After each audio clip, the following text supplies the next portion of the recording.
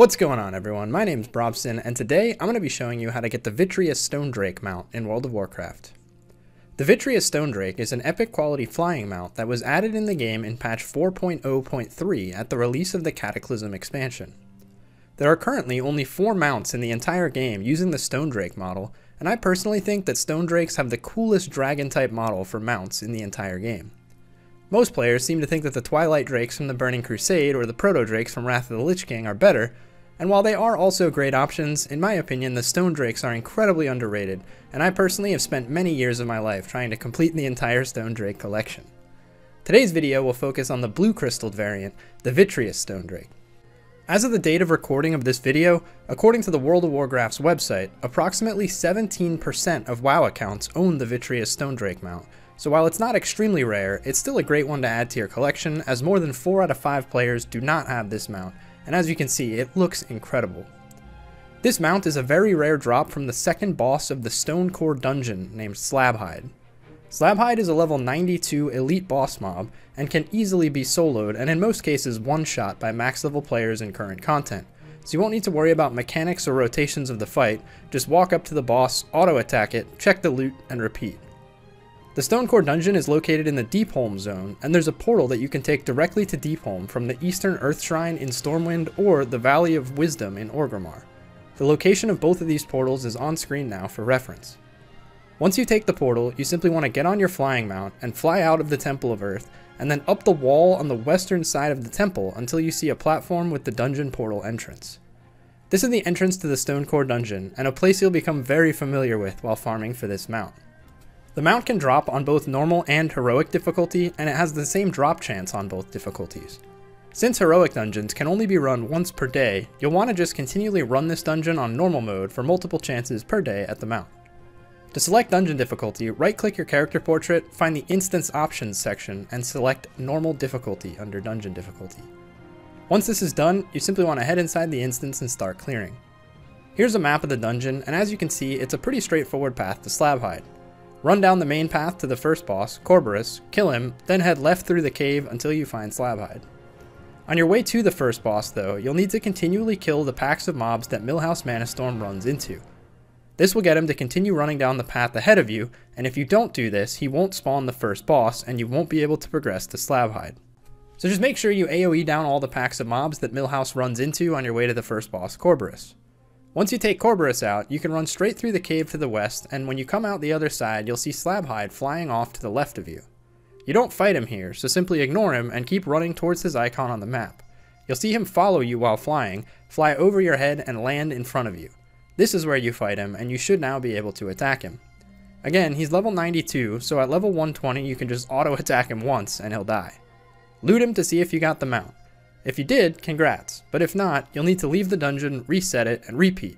Luckily for us, there's a portal right behind Slabhide's body that will activate after he's killed, and this portal takes you right back to the beginning of the instance. So instead of having to backtrack through the cave and run back to the beginning of the entrance, you can just click the portal to teleport straight back to the entrance, step outside the dungeon, reset, and repeat. To reset your dungeon, you simply need to right-click your character portrait, again go to the Instance Options section, and this time select Reset All Instances. This will reset the dungeon and allow you to run it again. With the convenience of the portal behind Slabhide that takes you back to the start of the dungeon, you can complete an entire run in roughly 2 to 3 minutes, which means you could get 20 to 30 dungeon runs done per hour. Unfortunately, World of Warcraft has an instance cap that prevents you from running more than 10 dungeons per hour per character.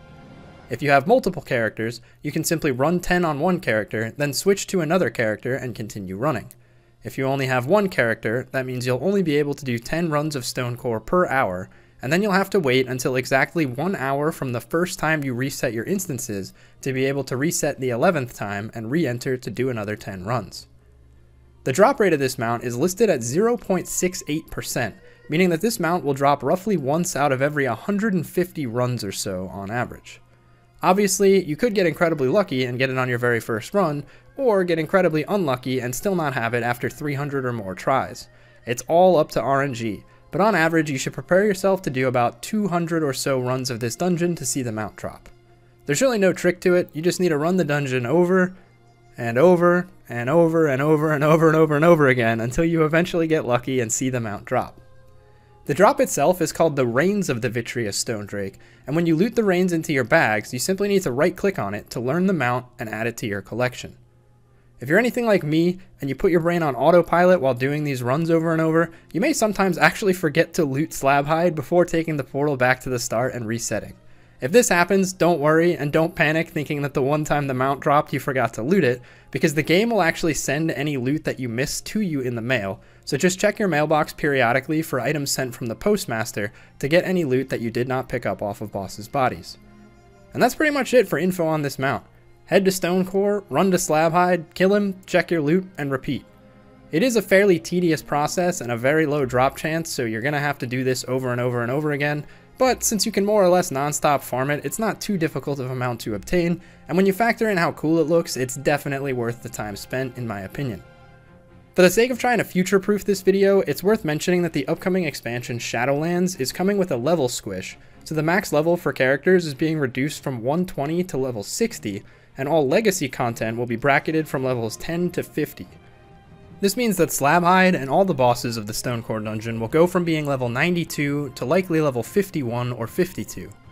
The mechanics and damage scaling shouldn't change, so it still should be an easy one-shot if you're at the max level of 60 in Shadowlands or even a higher level in later expansions, but I just wanted to give you a heads up in case you were confused about the levels. Thanks a lot for watching the video, everyone. Please remember to leave a like on the video if you found it informational, entertaining, or helpful in any way.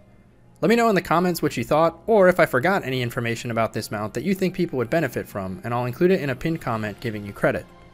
Also, please feel free to suggest other mount guides that you'd like to see in the future. I plan to continue creating these, and I have a ton of ideas for future mount guides, but if there's anything in particular that you'd like a guide for, just let me know and I can move it up on my priority list. Eventually, we'll hopefully have a guide for every mount in the game. Thanks again for the feedback. Please subscribe for future WoW guides and content, as it'll be the primary focus of this channel headed into Shadowlands and hopefully beyond. Until next time, take care guys.